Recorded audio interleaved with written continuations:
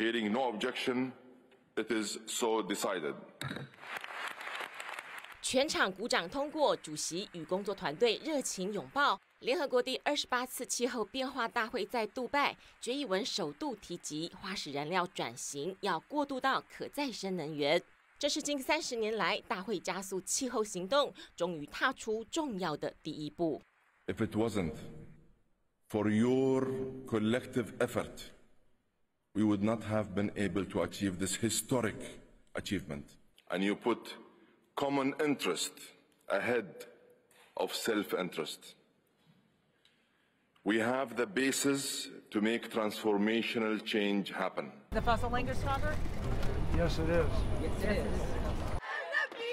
虽然大会决议文没有使用逐步淘汰化石燃料的明确字眼，让外界大失所望，也继续保住了美国及中东主要产油国的商业利益，但欧盟执委会主席认为 COP28 已经达成历史性任务。